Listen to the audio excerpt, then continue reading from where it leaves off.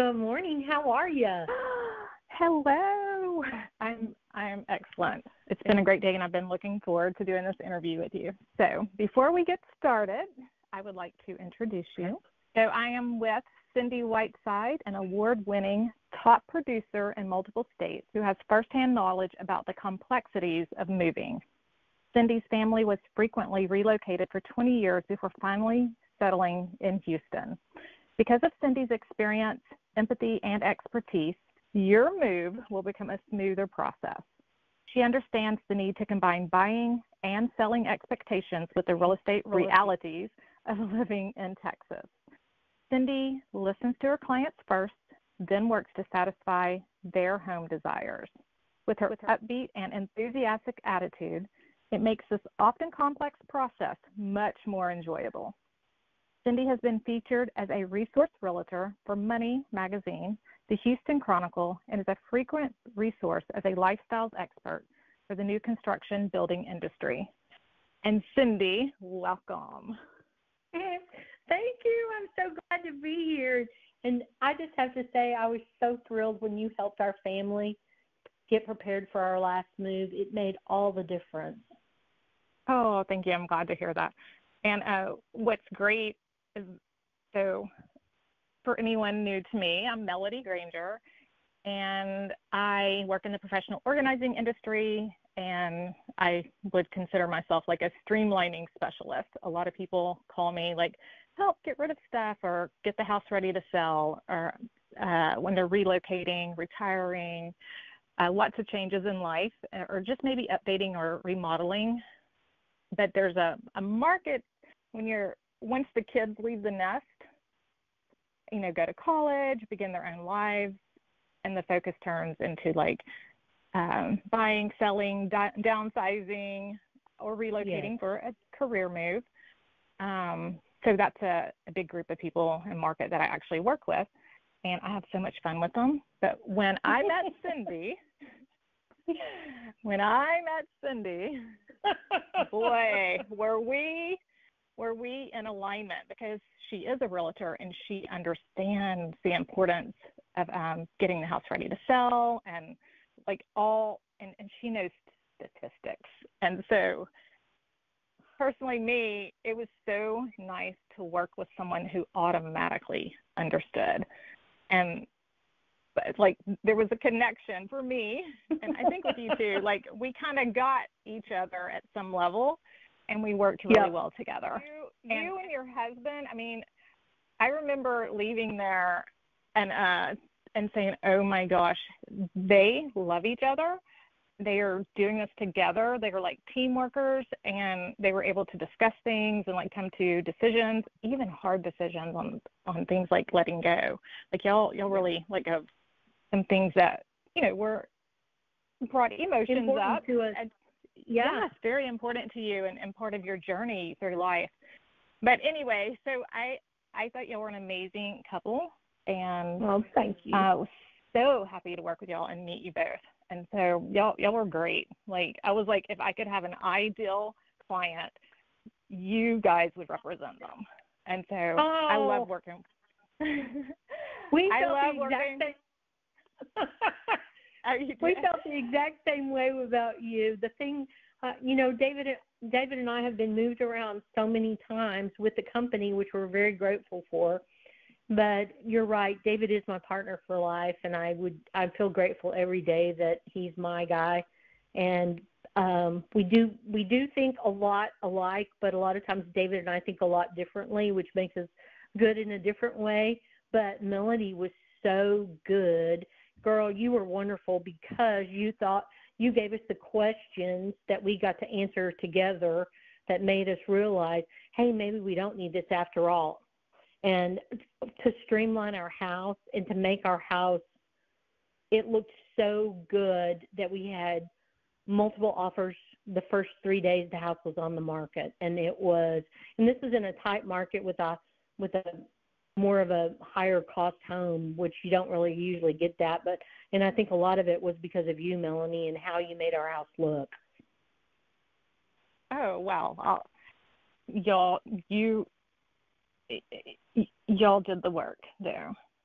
that was needed. So I have, like, you really,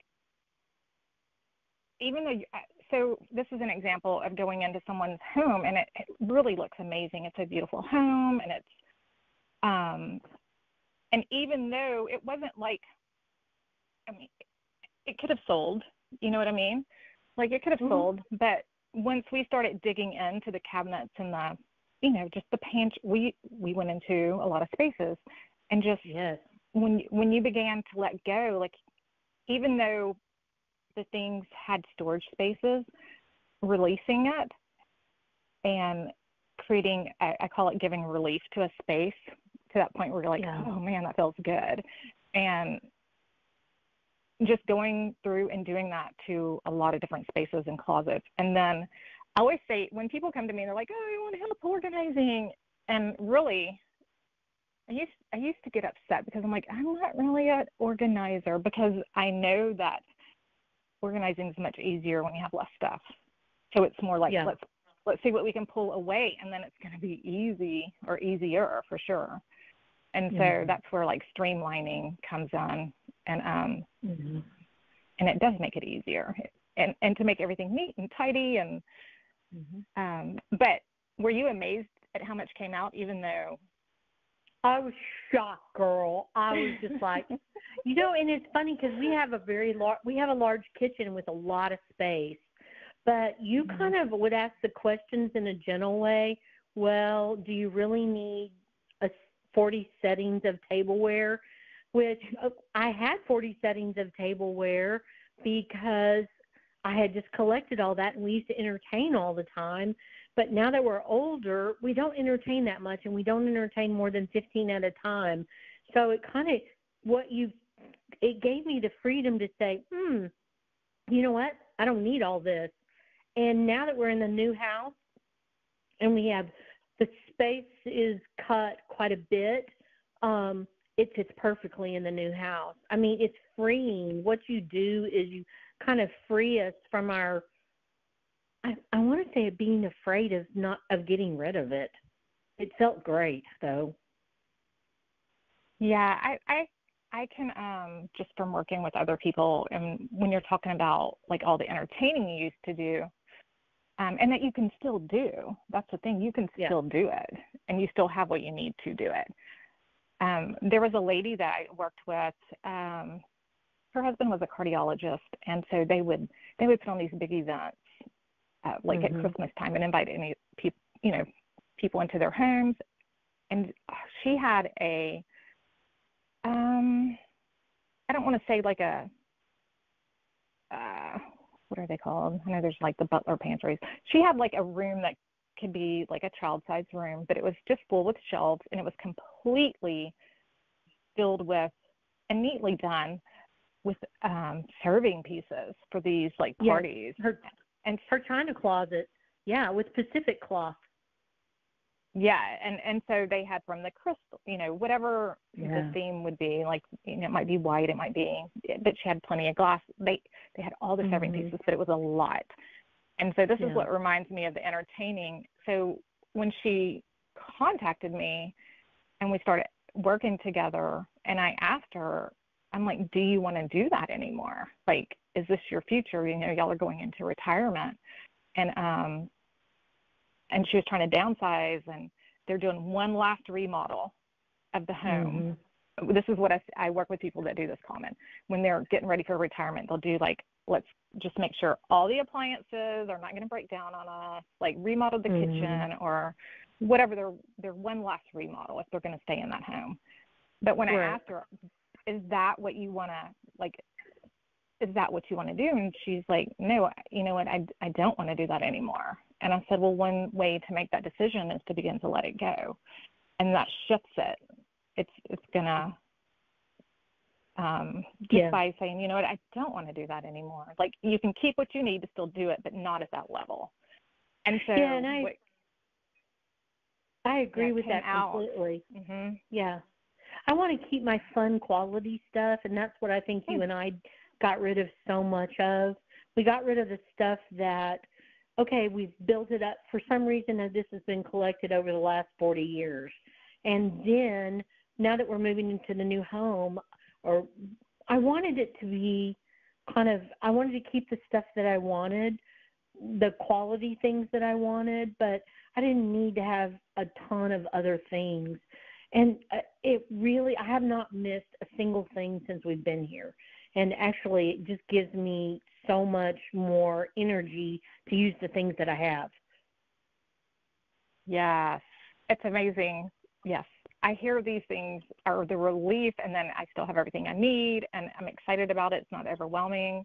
Some people don't realize that their stuff they get so used to it, and they're not letting go of it for whatever reason, and it's perfectly fine, like no judgment at all there. But then once they do start letting go, and then they let go of a little more and a little more, and they actually scare me sometimes because of like letting go of everything. I'm like, wait, I'm like, wait. Your body has to adjust to this, like the energy thing. Like you have built a tolerance level for some people. You know, you've built a tolerance level for this amount of stuff, and when they start removing it, and like, oh, that feels good. Oh my gosh, that looks good. And there does tend to be more the lightness. This is how people describe it, and like they feel lighter, like, and the energy piece, and more. It's like it's just easier because there's less decisions to make. What am I, which platters am I going to use? Well, these are my options now. Like it's down to like, okay, we've got 3 platters. But anyway, just there's a lot of different levels of how it affects you when you like let go, but keep your like favorite and your quality pieces. And I get that a lot. But some people do scare me because they'll go on and they're like, I throw away everything in the attic, and I throw, or I donate it, like I completely. And when I say scare me, because I know like the body's adjusting too, and the mental, like it's all adjusting. And I'm like, whoa, slow down, you're scaring me. But they're fine. Like they're. You know what? We got rid of all the stuff that we had when I guess the kids were growing up. In that, you know how you go and you get these.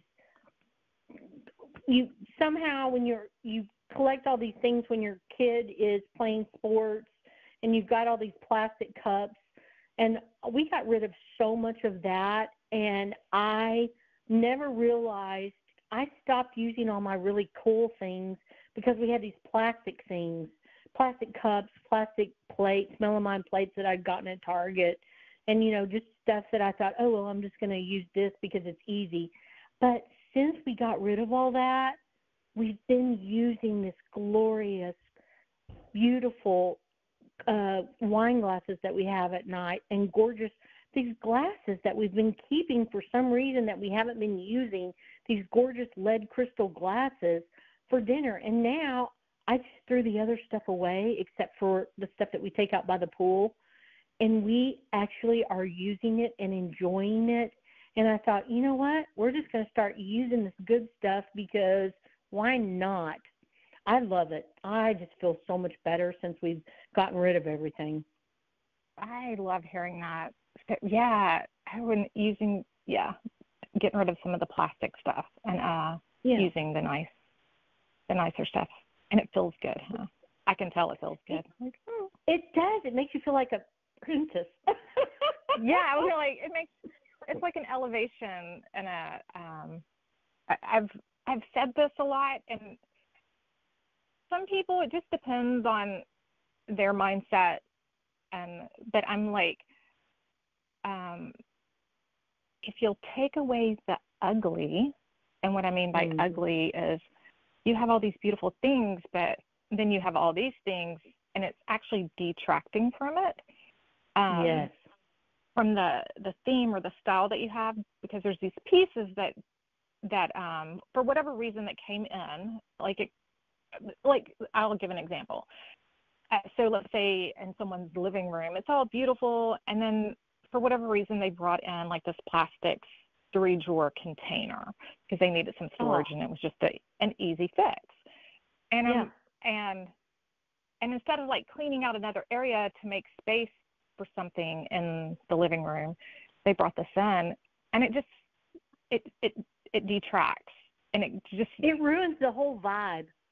Yeah, and so I was like, okay, get rid of ugly, and that's an example of what I mean by the ugly, and Yeah. you're left with the beautiful, and just find another way to make it work, or get a piece that'll go with to keep that same elevated state of the room already.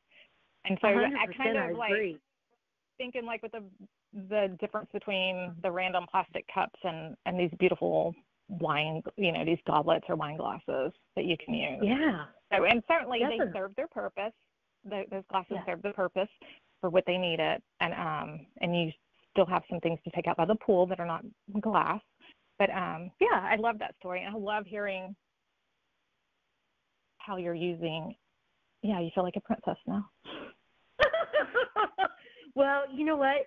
Even though David and I may get a Stouffer's lasagna in the oven at night, and we throw together a bag salad, but somehow it just tastes better when we have it on beautiful dinnerware. And then we're using our wonderful china. We took our china out, and then we're using our silver, and we're just enjoying it. I think that's just the way things are meant to be now. Yeah. Okay, so I'm going to segue here because I want to talk about real estate. But I'm going to tell you what just went through my mind when you said that. Okay. So this is the lifestyle you want now. Because what phase of life are you in? Well, we're in our retirement years. And, we just retired from Houston, and so we are kind of more now. I like to describe us as college-age kids, but this time we have money. Yeah. I love that. We're free to do whatever we want. I love that. And, okay, so now let me take it to the next point from a realtor's angle. What do people that are in the same position or phase of life that you're in, what do they want in a home when they go to buy? I can tell you right away, having been in the real estate industry for over 23 years now, they want quality, not quantity. And that's very hard to find right now in buildings.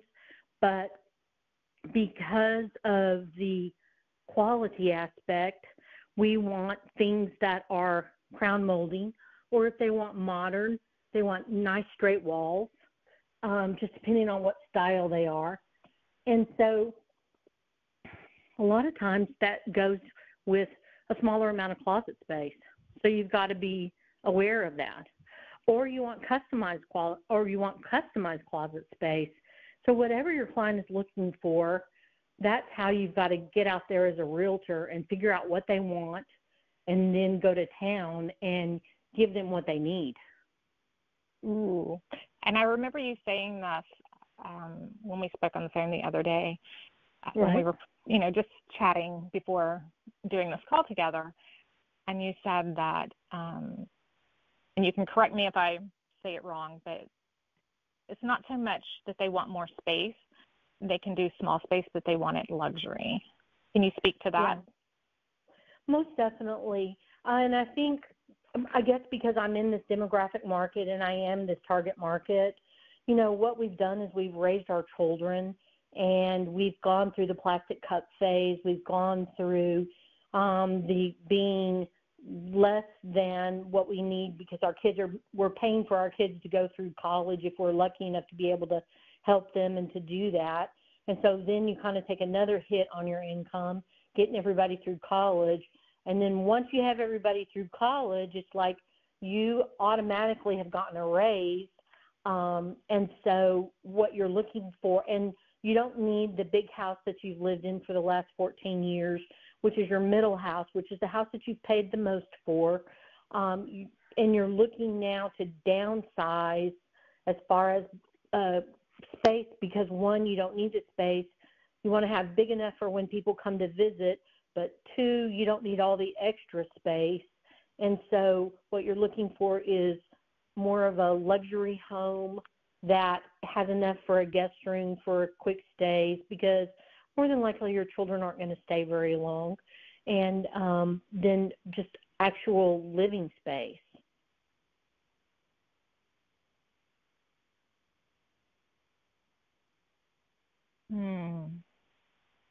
What does luxury mean? Luxury means different things to different people. Luxury may be location. Luxury may be living close to the airport. Luxury may be living close to the grocery store. Luxury may be architectural detailings. Luxury may be living in a space where everything is taken care of for you, like a high-rise or a townhome or a condominium. Luxury means different things to different people.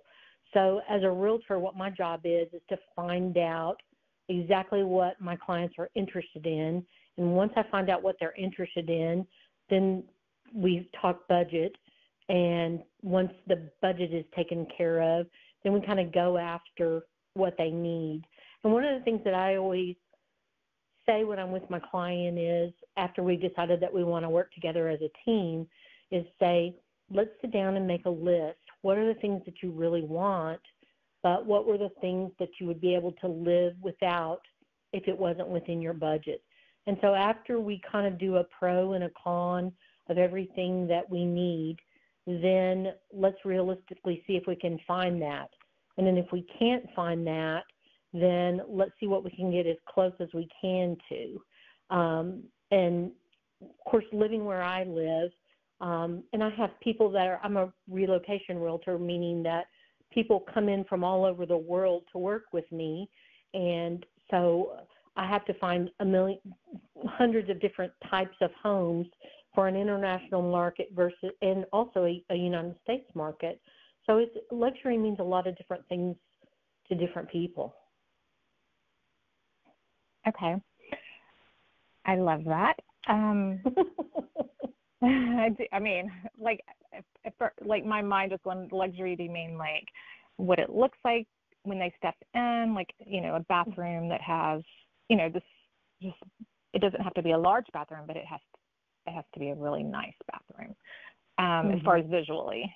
And right. It still has to be like, oh my gosh, I want to go in here and, you know, enjoy my bathroom. And it's a beautiful bathroom. Just before I even put anything in it, it's beautiful.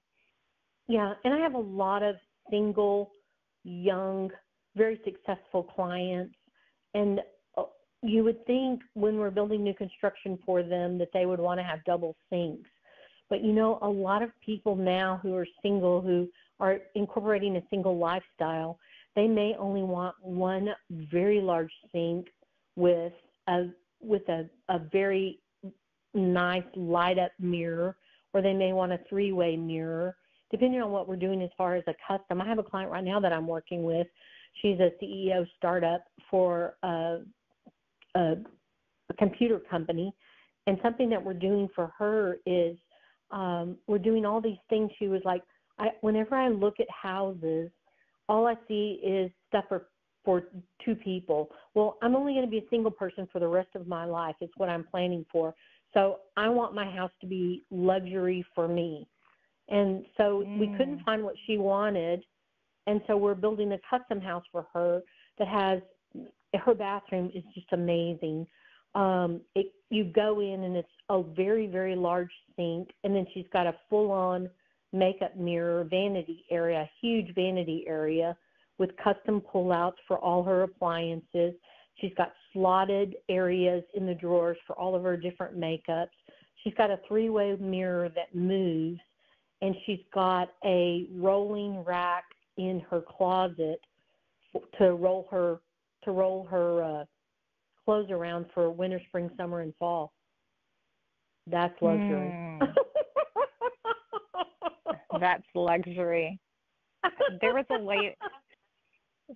a lady I worked with. She was a pharmaceutical rep, and she was married, and she was 30, and she called me in to help with her office because she had a home office, and she was a top seller. And she said, you know, the company, like her bonus checks were like $30,000. Oh my God! And they're calling her in, and like when I say top rankings, like she's way up there. And so when they call her in, they want her to like teach the other reps, like, what are you doing? And she's like, I don't know what I'm doing. like, I'm going in. She's like, I study. I mean, her office had gotten, like, the paperwork was getting out of control. And so just going in to separate, like, okay, she needs to study this product, you know, like just sectioning it off and cleaning up the file system and, like, all the samples that she would sell. And it's something that she came up with, and I thought it was beautiful for her office. She had the shelves, but then you can go into, like, Lowe's and get those. It's almost like a room divider, and it makes it like you hang it from the ceiling all the way across, and it's really nice and beautiful. And it completely will open across the entire room, but it hides the shelves. It, like, makes a wall there, but it's really nice. And how cool! Yeah, I mean, she found that, and I was like, that is the most, like, that is beautiful in here, and I'm highly impressed, and it looks really nice. And so just, like, straightening up behind it, but all her where was I going with this? She was just a top ranking professional, and she was overwhelmed with the paperwork and the stuff, and she needed to study and, you know, and have life, and she looked completely different when she dressed up. I guess you're talking about this client of yours, like, she went into work mode, and just keeping it when she gets back home and steps into the office so that she can focus and be productive, and, like, just straightening everything up and making it flow for her, and so that she could focus. And because she started, like, things were getting too crazy. She was wanted everywhere, and they wanted to send her everywhere. And so, because she was such a top producer.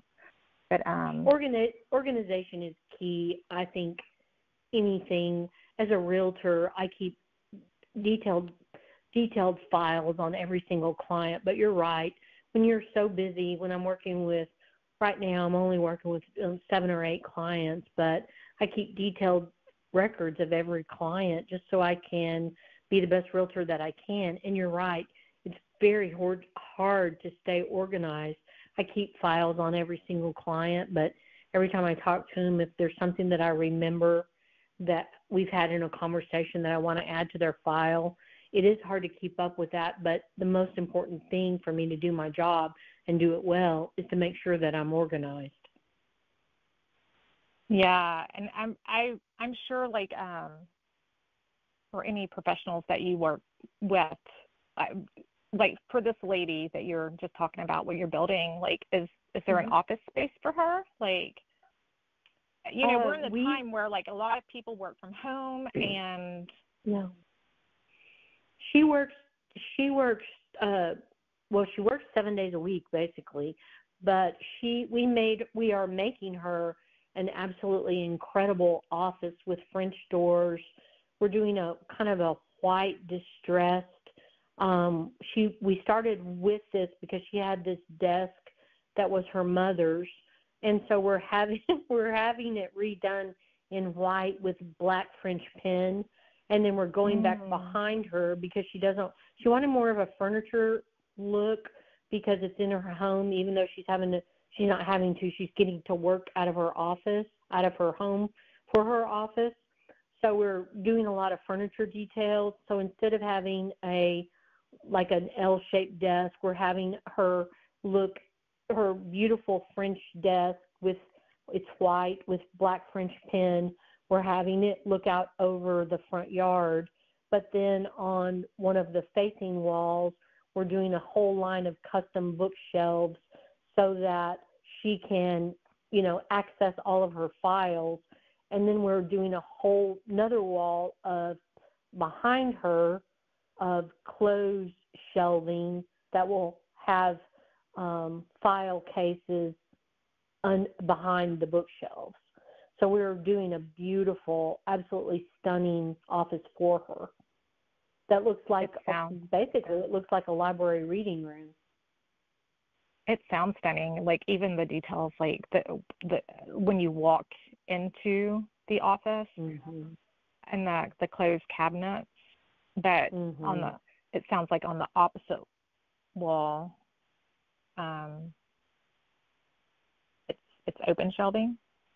Yeah, it's open shelving on one wall. Okay. On one wall. She's got a ton of, like, I don't want to say trophies, but, you know, when she's given awards and things like that. So she wanted that all to show. But she's also, she's so funny.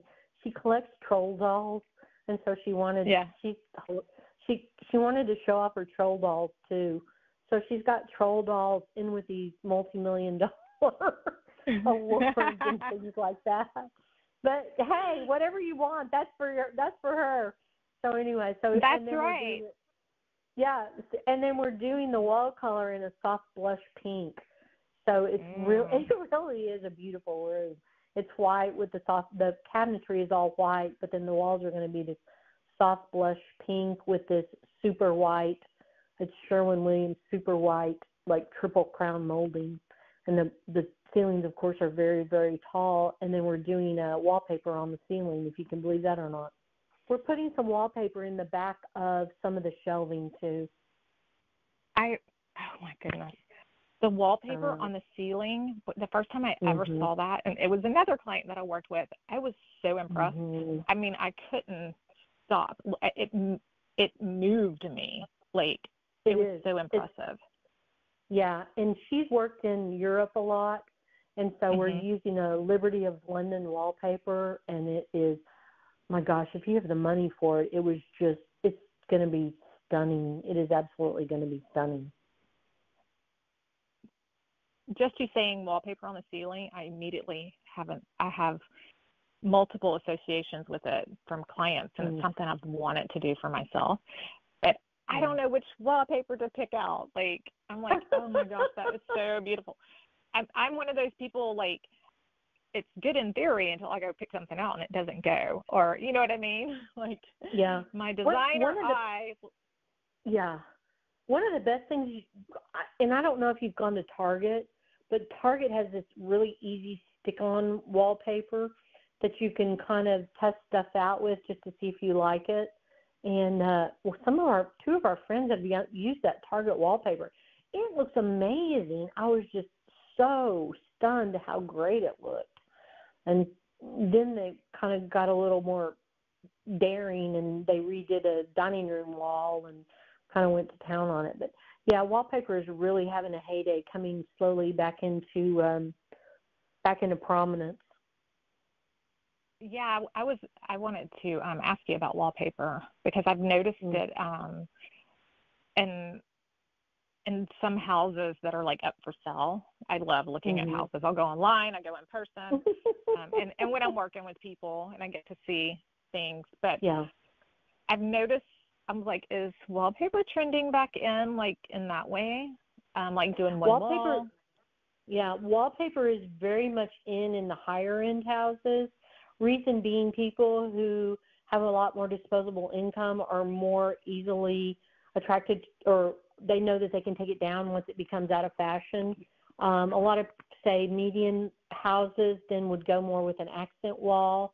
And then, you know, I can remember when we got our first house, which was, I think, $32,000. That tells you how old I am. You know, I wallpapered our entryway ourselves with the Waverly wallpaper. And, you know, I was so thrilled with it, and it made me so happy. I've always loved wallpaper. I've always been a big proponent of wallpaper.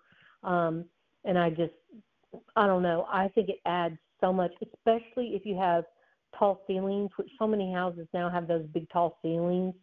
You know, it really pulls it back down to earth. You know, your decorators will always tell you need a piece of black in every room and you need a piece of wow in every room.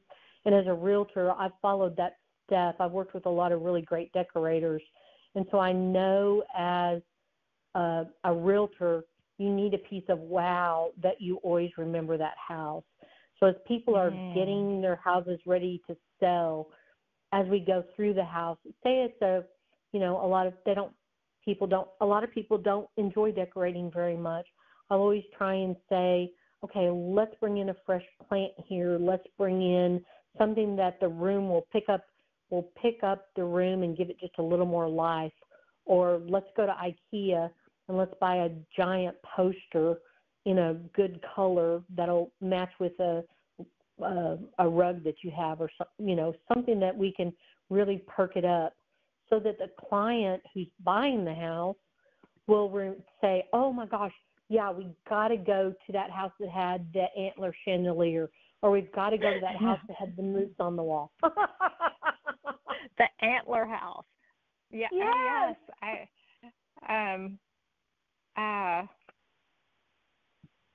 Yeah, and if a street has a great name, like I have a very good friend, and she lives on Honeysuckle, and so I'm like I call it the Honeysuckle House, and it's beautiful, that. and she's like remodeling, like, oh my gosh, if you could see what she's doing, and she's over in Dallas. I need to be popping in. She's like, can you please help me? And I'm like, because she's an ER nurse. She works a lot of hours, and anyway, she's she's invested a lot. She's worked really hard, and she's doing the remodeling, and it's so beautiful. But anyway, I'm like, the Honeysuckle House, but the antler house. I always tell clients a lot of times, I'll say, if they have, a lot of people have brown furniture for some reason or black furniture now. I always say the thing that could really help zhuzh up a room is if you go and find some really cool pillows in a really great color, not something that'll match, but something that pops out. Then that's another quick way. How do they pick a color? Well, it's really, okay, I'll tell you how you pick a color. Go on Pinterest and say your couch is green. Our couches are green. Say, what are the best colors to decorate a green couch? And then they'll pull up, it'll pull up thousands of different ideas.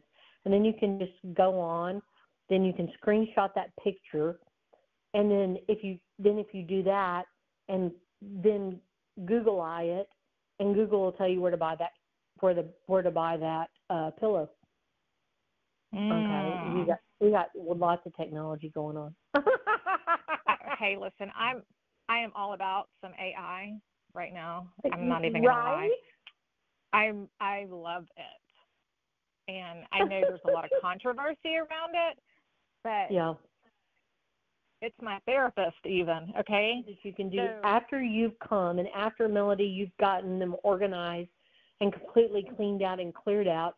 Then they can go visit model homes, take photos of those model homes, and there's nothing wrong with copying those because I work with builders, and we may spend $150,000 to get a home ready as far as with furniture, decorating, and there's nothing wrong with copying that. There's no reason to reinvent the wheel.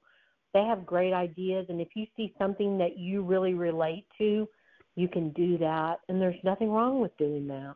It's a compliment. Oh, yeah. I love that. So I'm going to be I've worked with a couple as they started entering the retirement years, downsizing and cleaning out, and just a consistent, steady flow. We might do some in the spring, and they travel in the summer, and then we pick up again in the fall. And so started doing this process with them. And then, and I mean over many years, like it's because they had like 3 levels. I mean, it was just a lot. The parents have passed away, family members, so they've inherited things, and the kids don't want it. They may want a few things, but they don't really want it. And giving them time to process it and just really doing some cleaning out in every area of the home.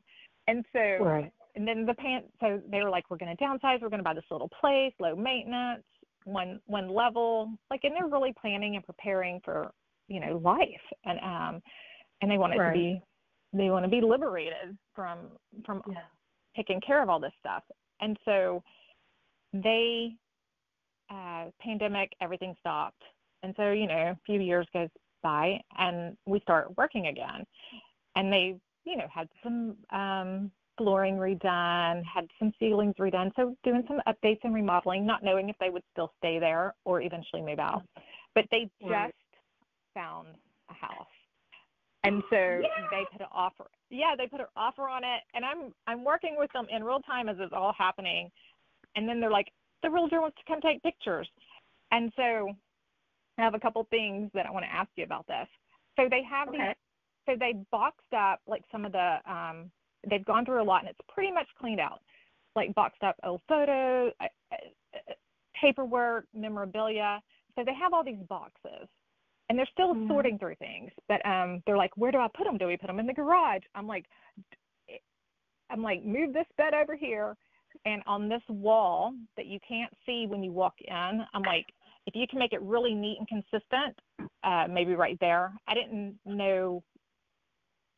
We started talking about, like, do you want to be motivated to sell or not? Yeah. And by that, I meant if they see these boxes and y'all are, like, desperate to sell, you know, will people lowball them? And, like, but they're not desperate to sell immediately, but they obviously they're not in a rush to sell. They want to buy the new house. But they already made the offer. They can do it. Their realtor's like, I have people now to come look at it. Like, let's move it. And they weren't ready for that. And so they're like scrambling, like, oh, all these boxes and clean this room up. And because when you're cleaning things out, it becomes really messy. And so I'm going to go with two questions. But one of them, I'm going to come back and ask you about motivated to sell. But here's what's happening now. I'm flying to them after they close. Like, everything's in motion. It looks like everything's going well. So I'm actually going to fly up there and help them unpack and settle in. But while their house is still on the market, so they had two people yesterday come look at the house. I don't know the results of that. But if that house is still up for sale, I want to walk through it and using some of the advice that you're giving and maybe go buy the pillows or pop something in a room because they haven't moved their furniture yet. That's going to happen at the end of the month. And but I'm just like, I'm listening to some of your advice, like, ooh, go into a model home and, like, what else can I do to serve them to help this house sell? First of all, I think where do they need those boxes? Yeah, the boxes need to go in the garage. Do they have a 2-car garage or do they have a 1-car garage? They said it was pretty, like, they can fit their car in the garage, but it is full. They'd have to move the car to put the boxes. So I don't know if they have one or two. The garage when you're selling your house is I call it the free zone, because everybody knows that when you're getting your house ready to sell, and we can all relate to this, we have too much stuff. And so we intend to pack up our stuff and move it into a garage. If we can, the best thing to do would be to move it to a storage unit. But if you can't do that, the garage is your free zone. But the thing that will run people away, first of all, it has to smell good. So the first thing I always tell people is choose a signature smell of the house. You're not going to have any other smell except for that one smell. And the universal smell, depending on if your target market could be a Pan-Pacific family, or if you have someone if you think it'll just be like a subdivision home where, you know, it'll be kind of a easy sell, I always say the best smell that you can ever use is orange.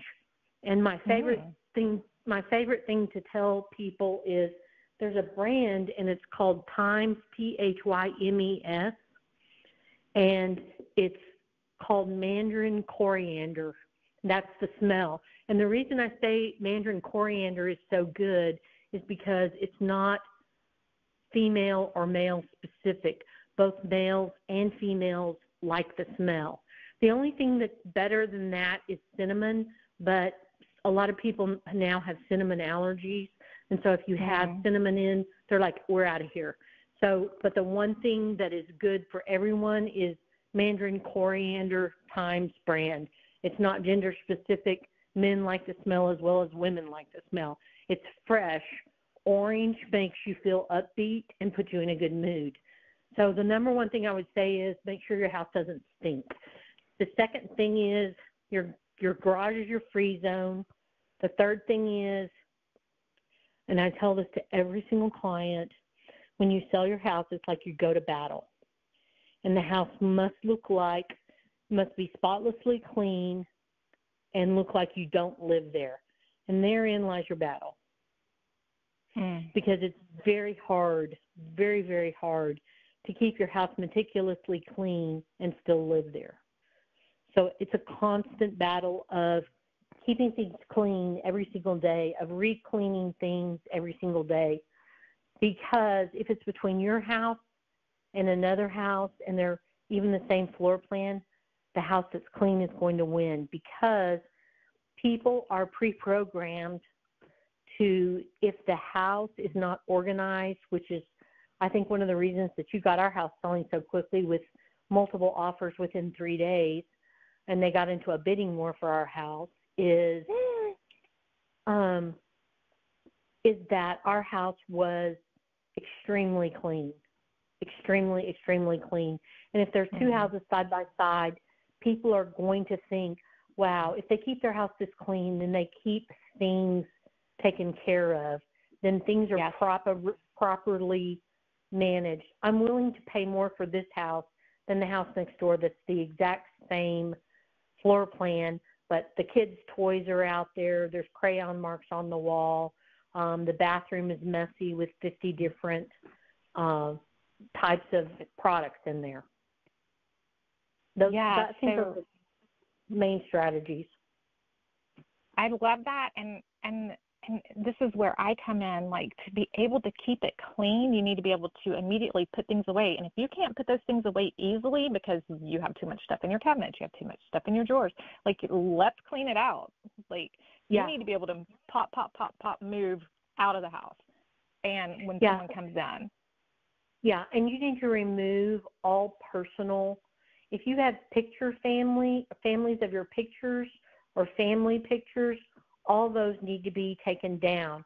But then after you take those pictures down, if there's nail holes, then you need to get out the Crest toothpaste or the toilet paper and plug those holes, and then take a teeny tiny paintbrush and paint over that hole. And I've done the toothpaste trick.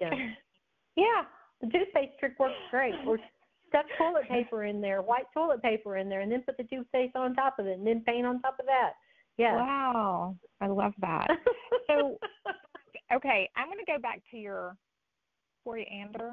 I just have to Mandarin coriander. Mandarin coriander, but coriander is what I put on salmon, and it's so amazing. Like, oh my gosh, I'm like, oh no, I like coriander. So mixing it with the mandarin, like a smell like that, I can. Yeah. I just want to go get a candle like that so I can see what it is.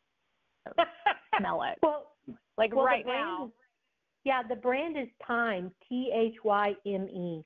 And what really and truly, you can get it on Amazon. And by the time, if you do a 5-bedroom house, it'll be about $160 because you can put all the bathrooms. We had 5 bathrooms in our last house, or 5.5 bathrooms. And then I put the soap. I would purchase the soap, the hand soap, and then a lotion beside it, so that after you wash your hands and you put lotion on it, that keeps the smells in, good smells. In the kitchen, there's a spray where you can spray down your cabinets. I do all that. Yeah, and it sets the vibe for your house. You don't want to. The only other smell that's acceptable is Clorox or Pine Sol, the cleaning smell. Yeah.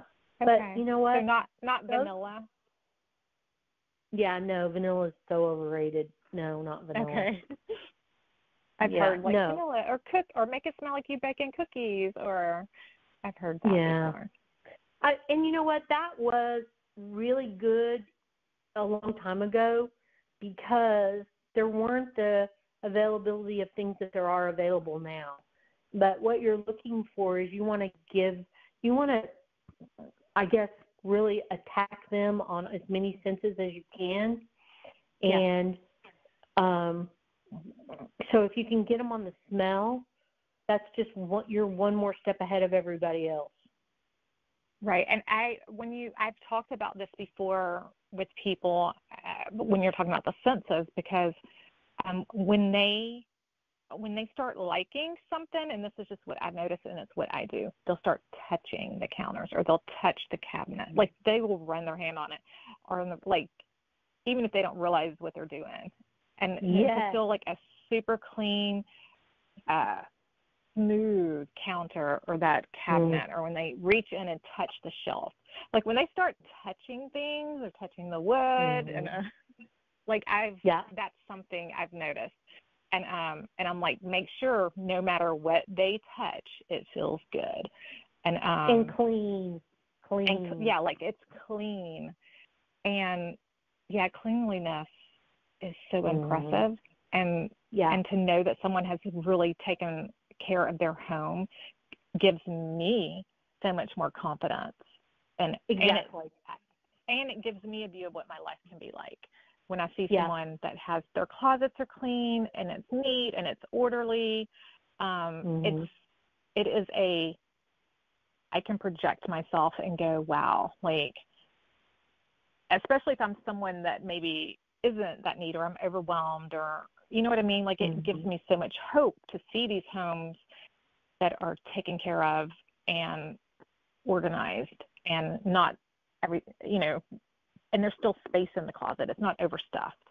And, and it's not crammed. And if you leave those little spaces, oh my gosh, you're way ahead of the game. I always say, like, this is my secret ingredient. Like, we need, however large the closet is, 1/3 of that is going to be open space. However in different sections. You're a genius. Yeah, 1/3 at least. You're a genius. Yes, I agree. Like, room to grow. I mean, you don't want it too bare. And this is just my opinion and my intuitive, sensual, my visual spatial skills. Like, I want to see extra room, because for me that's like, wow, they can fit all this in there, and there's still space left over, and it's not crammed. You can move around. You can get to everything. And so, well, do you remember, like, working with you and your husband when we did? So he had the smaller closet. Yes. And yours was a little bit larger. And so, y'all went to town on David's closet. And when you walked in, and your face of what we piled up to go, and that he was letting go of. Do you remember that? I know. It was so cool. And for David to throw those things away was just like, I'm so proud of y'all. And kind of the point was, even though his closet, there was still space on the shelves. I mean, yeah, the rod was full, and, there's shoes, but it wasn't extreme, like, messy or anything like that. You know what I mean? It was still clean and neat, but did he need those 12 pairs? Yeah, but did he need those 12 pairs of shoes that he used 20 years ago? No, he did not. And thankfully, you let him understand. You helped him understand that he didn't need those shoes anymore. And I helped him understand. I helped him understand that the reason there are dust on all these shoes is because you don't use them. That's right. Thank you. and for the ones you want to keep them. I'm by no means like forcing people to but just like, I'm like, oh, I see the clues. Like, there's dust. I can tell you what you do or do not use pretty quickly. Yeah, exactly. And those are my clues. Like,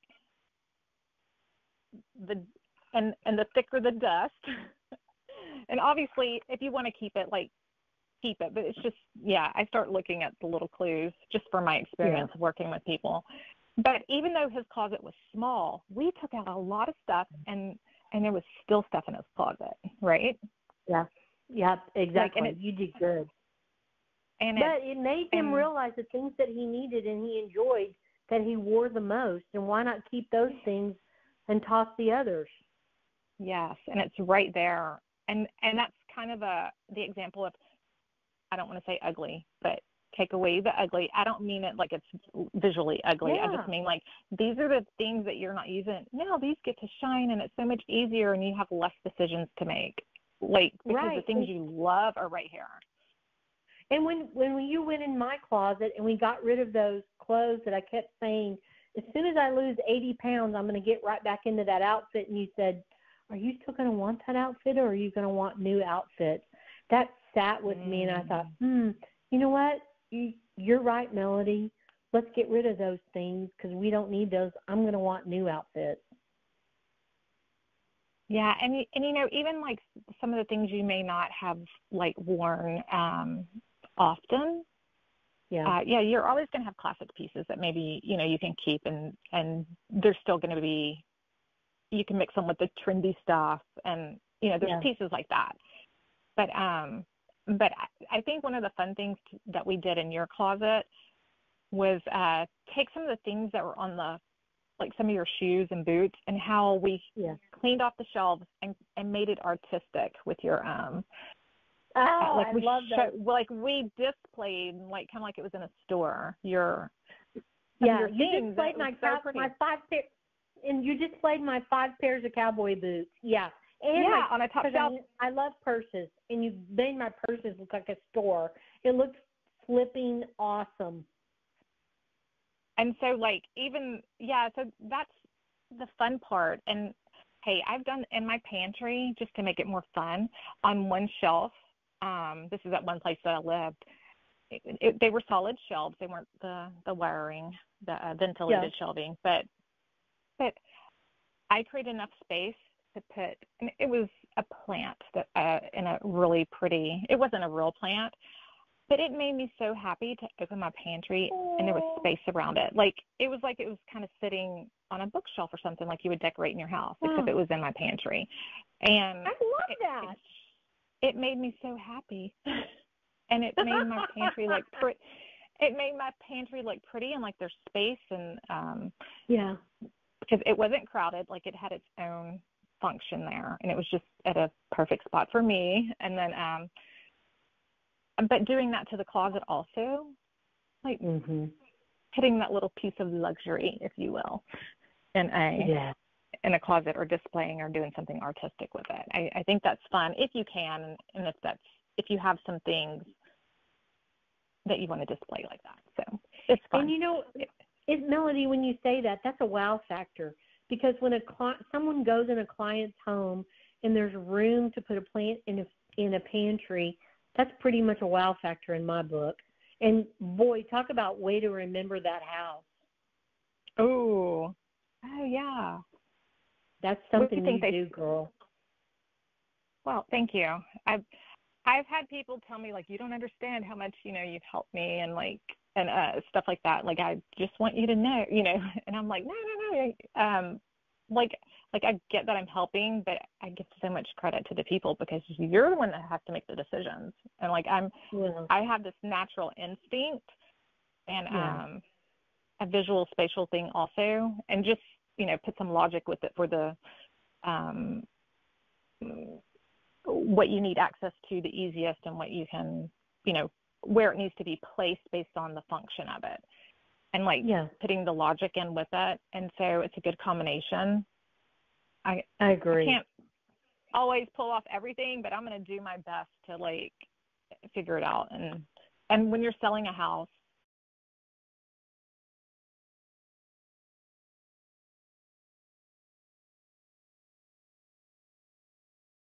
if I could actually at some point in my life have been a realtor, I probably would have. How much? And I love the housing industry. And so and like getting them ready, but it's also about being functional too.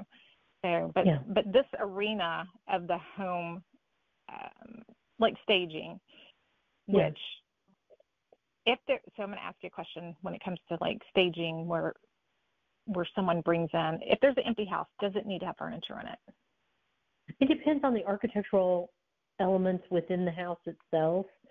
Say on a modern house, if there's clean lines and it looks good, and that would help sell the house. Say it's a more traditional house that has, you know, triple crown molding, and if it's painted well. If the house doesn't really have any identity, then it needs to be staged. If the house speaks to itself, speaks to you empty, then it doesn't need to be staged. I would say the majority of houses, say in a subdivision, if there's 7 models of, 150 houses, I would say you definitely, and if you're up against, there's 3 models of your same model for sale, then it definitely needs to be staged. If you're in a subdivision where your house is a standout, it doesn't need to be staged. Okay. What about even something, let's say they're not going to stage it, but something at the entryway that's like welcoming, like plants or like, you know what I mean? Like, yeah. Just at the door. For me at the door, it depends on who your target market is. If it's a guy, they don't see that. They move past that and don't care. If it's a female, yes. And if it's a couple, then either answer is right. For a girl, she's looking at different things than a guy is. A guy is looking. A girl a lot of times is looking at storage. A guy is looking at overall. A guy is looking at overall space and what he's interested in a lot of times. So they're looking at 2 distinctly different things, and you have to also judge their ability to work together. And then sometimes you'll notice that one is more dominant over the other. So like if sometimes the wife is more dominant. And the guy will say, I just want whatever makes her happy. So you work with that. Or if a guy is, or if a guy is more dominant and, the wife says, what do you think about, and a lot of times, you just have to judge who your client is.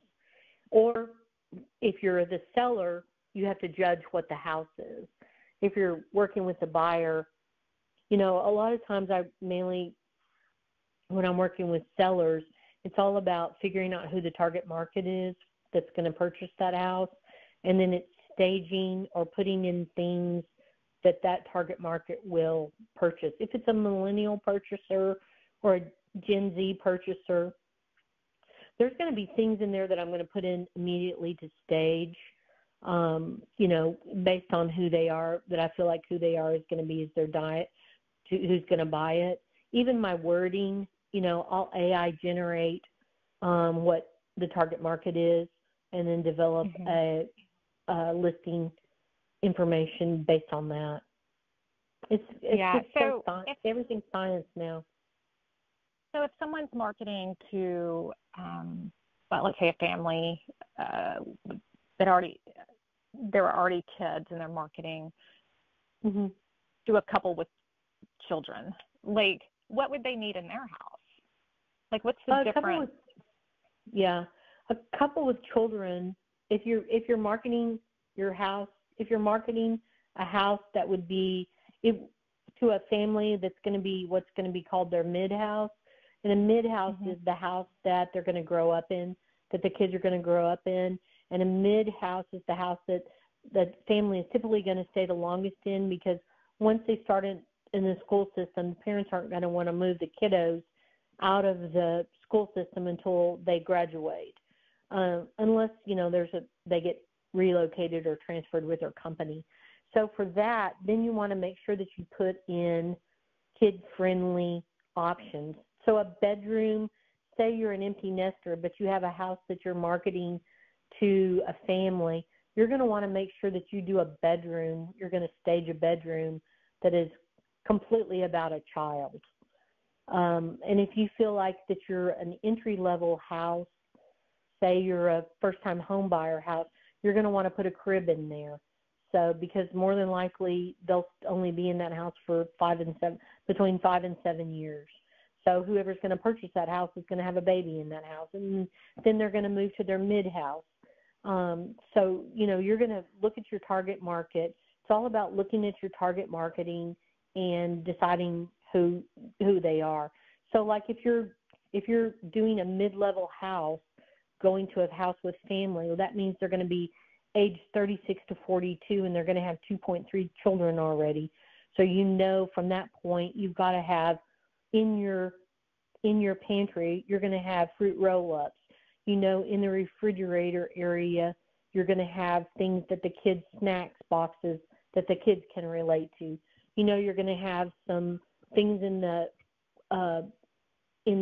towards the back door that would be kid toys to play with. You're going to have that bedroom that's going to be situated with a twin bed, a desk, things that kids would use. Wow, that's a wow factor right there. It's like, I'm sorry, you get me on a trail, and then I just can't stop talking. I already told you that I could talk to you for 3 hours straight and not stop. So I've been in model homes, and I've been at where that is what's done, and I pick up on it immediately. I'm like, this is the boys' room, this is the girls' room. Like, there's a twin bed. It's right. so cute too. There's one photo on the wall, like an artwork. So very well done. And so,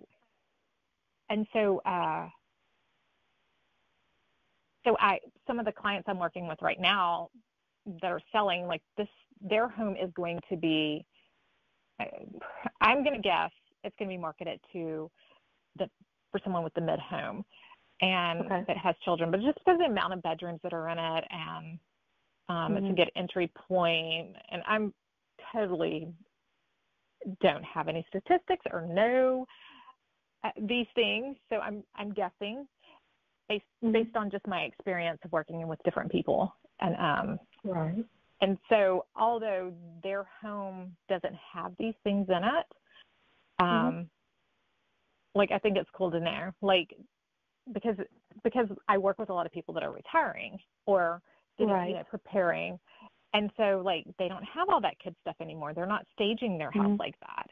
And it was their mid-home. And so, like, hearing you say this, and it makes a lot of sense, like, even though they don't have these things, if they brought them in as if they had grandchildren, they were setting up for grandchildren.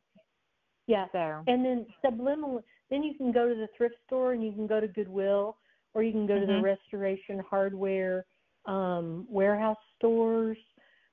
And also you can look on Facebook Marketplace. There's so many different inexpensive ways to get it set up, because you're right, there's a ton of empty nesters who are selling their house, who are getting ready to sell their house as soon as the interest rate goes down to these families. So, but you can also subliminally, if you don't have that or you aren't able to do that, put those things that, like the fruit roll-ups, close by the refrigerator, not in the pantry or in a bowl. And then that subliminally reminds the target buyer that, oh, they had a kid, or they have a kid, or they have grandkids. There's different subliminal techniques that you can use too. If you leave a jump rope, by the, around by the back door, or if you leave Crocs, kids' Crocs with the gibbets on them, just there's different ways that you can subliminally signal this house is for a family. So even, let's say, like a guest bedroom that doesn't really have anything in it except for, a big bed, like throwing on pillows of characters maybe, or something that's like children. Heck yeah. That would, like something like that, and then putting in a couple of totes of some toys. Like, it wouldn't take much to click in that subliminal messaging. Absolutely not. That's exactly kids can live here and welcome here. Okay. So yeah. Cool. Okay. Yeah. I could do this all day. The other thing that you can do is leave a dog leash. Leave a dog leash near the door. If you feel like this is a, you're a dog-friendly neighborhood, or if you have a dog park in your subdivision, that's one of the things that a lot of people are looking for, is a dog-friendly. Leave a leash by the door. Don't have a dog there, but, take your dog away for every showing. But, and hopefully the realtor will say, dog park in the subdivision. Or one thing, too, when you're doing your listing, if they live in, say, a subdivision that has a bark park or, a tot lot for kids, you want to make sure that on the listing paperwork that it says tot lot. Also, if it's a school of renown, located in AAA school district, blah, blah, blah. Those are things you've got all to the put in amenities because in that. because that's what moms and dads are looking for. They want baseball fields that they can walk to so that the kids can. They don't have to drive them to their baseball practices. The kids can ride their bikes. I'm a creature of convenience, and as a mother, those types of things.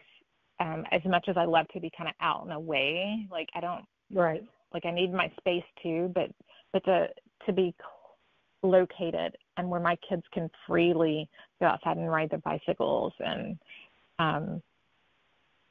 get to the park, like we can walk there or whatever. But I love that, and making sure people know what's around nearby that is great for the kids and to keep them active and off of those screens. Yeah. Yes. One thing that I always try, and you have to tell a story about a house when you're listing your house. And the way that you tell the story is the way you stage it. You stage it super clean. You stage it telling who's going to live here. You stage it by telling the things that they can't see on their own. In the listing, you say in words. So you're telling a story in words about the house that they can't see in the photographs. That's the one thing that you have to remember as a good realtor. Those are the things that will bring more people in, especially if you're selling a difficult house, or, you've got to realize who the buyer is. But the one thing that's universal is it's got to be clean and it's got to be organized, and it's got to, look meticulously maintained. Yes. And clean, immaculate, as for sure. Organized. And most people can do that. Yeah. Organized. That's where you just made the difference for us.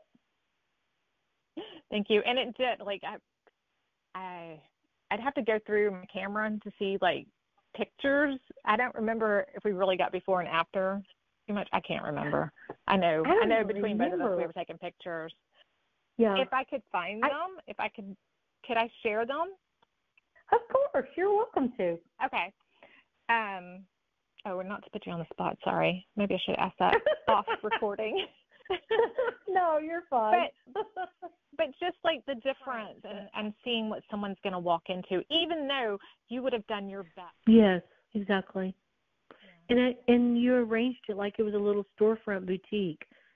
And even I had to bring in all my friends because I was like, you have to see what this girl has done. It is just amazing.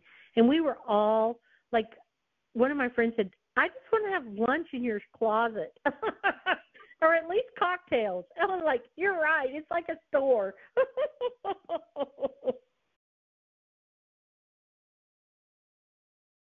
Would see before and after I work with them. I think the difference was the fine-tuning and things that I didn't realize that I needed, especially when we went into our closets, and that the sweaters needed to look immaculately. And I had a double row of sweaters, and you said, no, there needs to be space. There just needs to be a single row of sweaters, and they need to be folded all the same way. It's those details that matter. And it looks so pretty and nice and well taken care of. It does make a difference. It's activating those senses, and it's giving them, what is it giving them? You tell me. Well, it's just giving them a sense of they have control in that space, and that there's extra room, and that they can visualize themselves putting their own clothes in there. Yeah, and it's, at the very least, they're going to walk out with some ideas. Yeah, which is good. Never be afraid to share any ideas. Give everything away. And that's one thing I guess I've learned over time. I used to try and be so secretive of everything that I do, but what I've learned is the more I give away, the better it is for everybody. It comes back to you. Yeah. But we all benefit when we try and help each other. and don't expect anything in return, but just give away as much as you can. So is there anything else? I know we could go different directions, like with what the market's doing right now and the interest rates and buying and stuff. Like, we could go so many different directions with this. To be respectful of your time, and I appreciate you so much coming on and speaking. Of course. I was happy. This has been fun.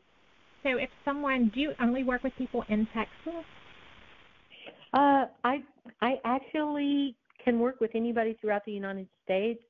I do, but as of now, we live in Houston, in the Houston area. I can travel all over, but primarily I'm working in the Houston area right now.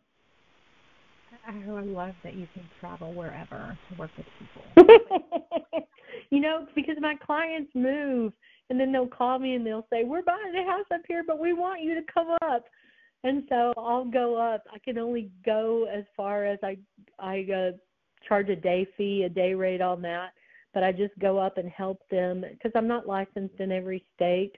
I'm only licensed in 3 states right now, but anyway, I can help anybody, but just on a daily basis, just to give them ideas and thoughts. For the states that you do not have a license in, you don't actually become their realtor. No, I can only be a consultant. Yeah. No, they have to. Right. I've had license in multiple states before, but right now my only license is in Texas, and so I can only consult in the other states. So if someone in Texas wants to work with you, how do they find you? It's easy.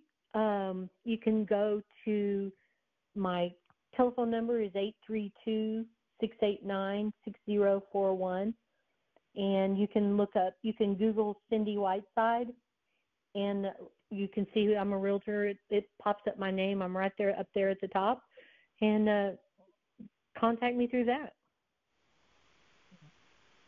So, and Cindy, obviously she knows what she's talking about, and when we worked together, like I knew instantly. I'm like, this woman knows her stuff. I was so in sync with everything that was happening and what you were saying, and I'm like, oh my gosh, someone that speaks my language. I knew, and I have talked with other realtors and I have worked with other realtors, but Cindy, right. you understood what someone wants, what they need to do. Yeah. And I knew you knew it at a level that I don't see with every realtor. Like, they may know it, but it's almost like there's like this energy missing of like I don't know. There was I don't know how to describe it. I'm just gonna say we were on the same. Golly. Like we were on the same wavelength, and yeah, we were simpatico for sure because we knew that we had a mission. We knew what we needed to do, but man, you were good, Melody. I've dealt with a lot of people who are in your business, but no one was as good as you are. You are an amazing girl. Anybody who works with you is very lucky. Oh, thank you so much. I appreciate you saying that. I love it. I love doing it, and for the people that'll actually allow me to kind of free flow and let's do it together, of course. But thank you. I appreciate that. Okay. Yeah, we were definitely a good team, all three of us, David, me, and you. He was amazing too. He was you guys together were were so funny together, and so. Well, we have fun. David and I have been together for more than 43 years, and we just have a fun time wherever we go. I feel so lucky that he's my husband, and every day I just am grateful that I get to wake up next to him. And when you need to be serious and empathetic and still and that's a testament to your relationship and retirement. Congratulations. Yes. You're home, and you have lots of life left to live and people to help. And so if anyone wants to reach out to Cindy Whiteside, and she is in Houston, Texas, she knows her stuff, and hey, even if it's just a consultation, she'll definitely point you in the right direction. And today we hope got some feedback and some ideas, and get to understand the market better from the seller position and the people that come in to help you make it happen, like myself or like Cindy. Yeah, and that you take away and are inspired to go right now into whatever room needs to be looking like a children's room, or okay, Cindy, I'm going to let you go. All right. Thank you so much. I enjoyed talking to you. Yes. All right. We'll be in touch again.